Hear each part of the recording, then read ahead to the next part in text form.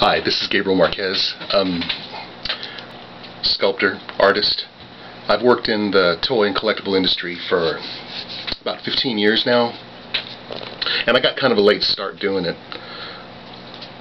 I was pretty much in like my late 20s, and it really, that was really my first big break with a toy company. It was McFarlane Toys, and that was wonderful because before that I was an electrician.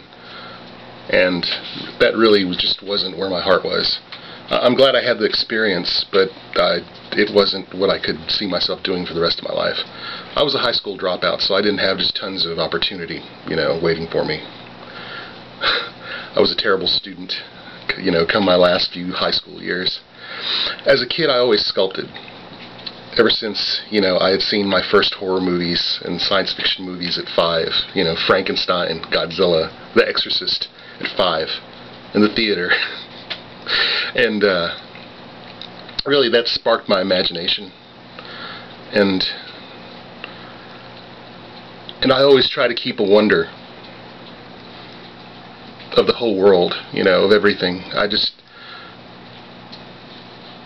This whole place, I just see it, even in its darkest depths, I see it as being just so utterly beautiful.